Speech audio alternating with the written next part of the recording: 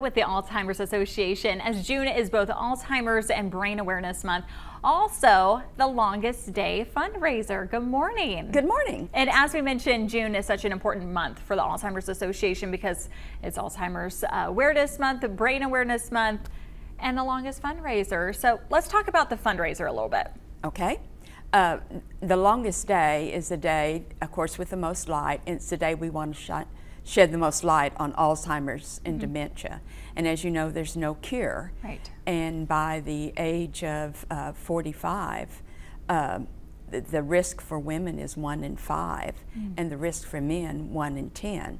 So we want to do healthy things to take care of our brain as well as the rest of our health. And how can we manage our brain health? Well, if you go to the Alzheimer's website, alz.org/healthy habits, they have a list of 10 healthy brain habits. And we know that managing our blood pressure, our diabetes, things like sleeping well is very important. Also, things like protecting your head with a helmet if you're bicycling, fastening your seatbelt because a lot of head injuries and accidents. So if you want the whole list, you can go to the website and get the whole list and a discussion. Perfect. So, and early detection, that's also key. very important because less than half of Alzheimer's patients get a diagnosis. And if you don't get an early diagnosis, then you're not available to some of the things you can do to help slow down disease, some of the treatments, and also it helps the patient and their family plan for the future. Right. Just know what's ahead. Just know what's ahead.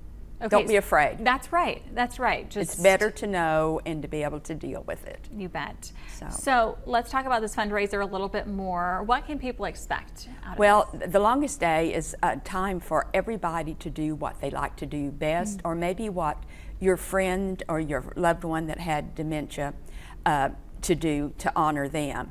And you don't have to do it today, even though this is the longest day and it's a good day to do it, but you can do it anytime. And there's lots of things that people are doing. Some people will participate in the big run in October. We always hear about that. If you go to BJ's restaurant right now and you add $1 to your bill, they'll give you a gift certificate for a sundae. Picklepalooza's having a big deal this weekend. Later there will be a big workout in Old Town down in the square that you can join into. The thing that I'm most excited about is that one of the healthy things for your brain is to keep learning. Yeah. And so anything that challenges your brain is good. And when I retired, one of the things I learned to do was to play Mahjong. And American Mahjong, you play with a card, and that card changes every year. So it challenges you and your opponents to keep your brain active. And so a number of us in the Wichita area got together and we decided we'd have a Mahjong for Memories Play Day. And it'll be June 26th, a week from today. It'll be at the Madison Avenue Central Park Pavilion, 512 East Madison Avenue, Derby, Kansas. And you can check in at 8:30. We're going to play from 9 to 3. You can play part of the day or all day long. Noon, we will have a break, and Jason's Deli will furnish our lunch. We will have gift bags and all kinds of really neat raffle things. So Mahjong players, bring your purses with your pie in it so that you can buy raffle tickets. So we're hoping to raise some good money for Alzheimer's Association. Well, wonderful. And brain health. Well, Roberta, thanks so much for coming on this morning. We Thank you. appreciate it.